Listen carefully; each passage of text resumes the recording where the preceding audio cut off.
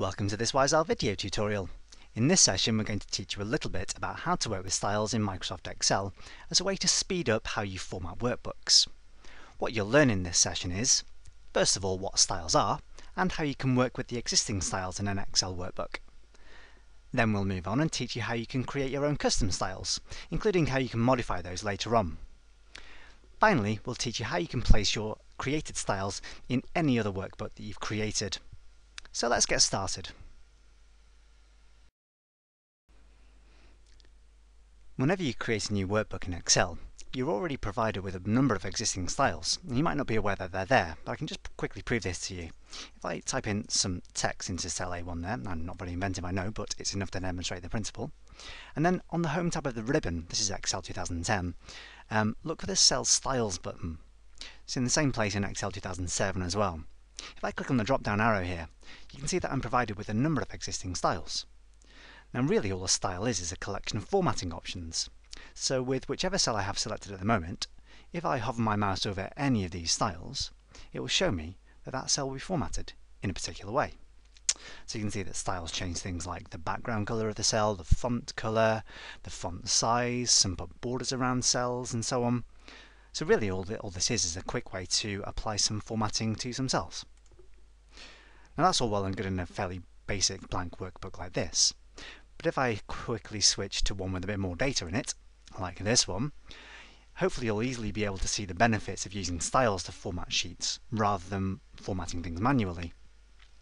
So I've selected an entire row of data there, and I'm going to head back to the Cell Styles button, and I'm going to apply the heading to style to that list of cells. So I can see that every single cell in that row now is formatted in the same way.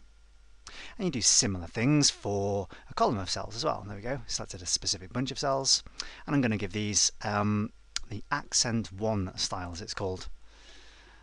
So there's the idea. That's how styles work. You select cells, choose a style from the list, and it will quickly format cells in the way you've asked. So that's all well and good as long as you're happy with the existing styles in Excel. Things get a bit more interesting though when you start to use your own custom styles. So to demonstrate how custom styles work, I've just switched back to our blank workbook. It's not quite so blank anymore. I've got a cell here that has some text in it, and I've applied the heading 1 style to that cell. Just before I get started with our custom style, I'm going to switch this cell back to the normal style. Should have mentioned that earlier on actually. The normal style is the one that defines the default formatting for all cells in a new workbook. So whenever you create a new file, every cell has got the normal style applied to it. Okay, now I'm going to create a custom style. And there's two main ways I can go about doing this. The first method involves formatting a cell and then creating a style based on that cell. And the second method involves creating a style and giving it a name, and then applying all of the formatting options via a dialog box.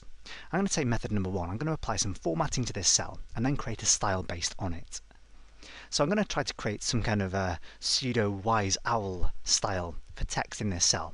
So I'm going to try to give it a sort of pale blue font colour first of all. I can do this using the standard formatting tools on the ribbon.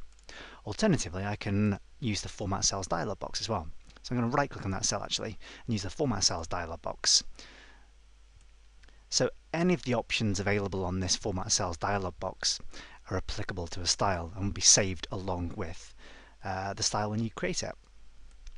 So I can do things like change the font alignment, do silly things like make it diagonally reading text. All I want to do is create some kind of font colour. So there we go, there's a pale blue font colour for the text in the cell. On the border tab I'm going to give it a thick bright red underlined border. Oops, missed, there we go.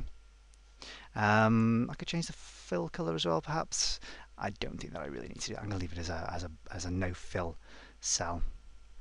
So at that point I'm going to click OK. And just to quickly check, there we go, that's what I'd like cells with my style to look like. So to create a style based on that cell, you need to select the cell, head to the Cell Styles button, click on the drop down arrow and find the option that says New Cell Style. You can give your new style a name. I'm going to call it something like Wise Owl Heading. And then finally, click the OK button. So there you go, that's all it takes to create a new cell style.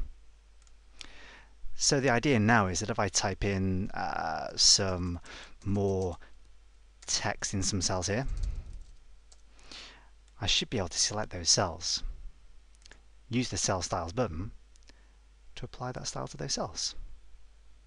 And that's how easy it is. And the second method of creating a custom cell style involves not formatting a cell in the first place, but simply going to the Cell Styles drop-down list and choosing New Cell Style, typing in a new name. So here I'm going to create a cell style that will format dates actually in a particular way, but still trying to use the same Wise Owl font colour. So I'm going to call this Wise Owl Dates.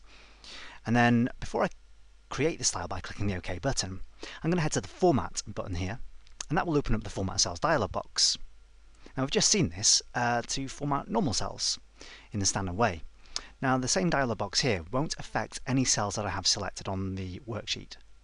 Whatever I do here simply affects the style that I'm about to create, called Wise Owl Dates. So what do I need to do? Head back to the Font tab first of all, and I'm going to try to choose that same font colour first. Excellent. And then to change the date format, I'm going to head to the Number tab here. And I'm actually going to create a custom date format, a quite specific one. I'd like to see my dates formatted in quite an elaborate way. So they have a full day name, the day of the month, then the full month name, and then a 4-digit year. If you're not familiar with these codes, then I haven't quite got time to go into them here. We've done a separate video on how to create custom formats, custom number formats in Excel, but this will create quite an elaborate date format. You'll see the effects fairly soon. So if I choose OK again, I now have a brand new cell style called Wise Owl Dates. So if I perhaps enter a date into a cell, I'm just going to hold down the Control key and press the semicolon here to enter today's date into a cell. Nice little handy keyboard shortcut for you. And if I head back to my Cell Styles button, I can quickly apply my custom format to that cell, which formats it like that. And that'll be true for any range of dates that I create now. So if I fill a series of dates, like so, head back to the Cell Styles button and click on the Wise Owl Dates style, there we go, all my dates formatted in exactly the same way. So now that we've created a couple of custom styles, what happens if you change your mind and you want to change something about them? That's really straightforward actually. The simple technique to use is head back to the Cell Styles tool, find the format that you want to modify. So I'm going to change, let's see, I'm going to change both actually. I'm going to change maybe the font typeface of both of these styles. So I need to right click on the style I want to change and then choose the Modify button. This will display the style dialog box, and I can click the Format button here to open up the Format Cells dialog, and then eventually we can get into changing the font that I want to use. So instead of using the default Calibri, I'm going to find, let's find Arial. There we go. In fact, just to try to make this a little bit more obvious, I'm also going to make it italic as well, just so you should be able to see clearly the effects of this. And when I choose OK, and choose OK again, just watch what happens to these cells that have already been formatted with that style. You see that any cell that uses the Wise Owl heading style immediately takes on board any changes that I've made. Notice that this one didn't though, the original cell that I used to create this style in the first place. Bizarrely, even though I use this cell to create the Wise Owl heading style, it doesn't actually have that style applied to it. It's currently still got the normal style.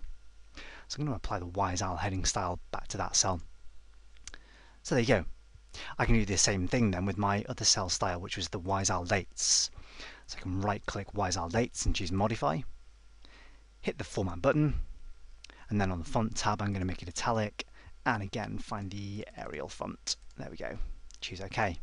Choose OK one more time, just watch what happens to the fonts for all these cells. There we go. So fantastically quick ways to change the formatting of lots and lots of cells in one go, and to maintain that consistency across your entire workbook. The cool thing is that that doesn't just apply to custom styles that you've created. You can modify any of the built-in original cell styles as well.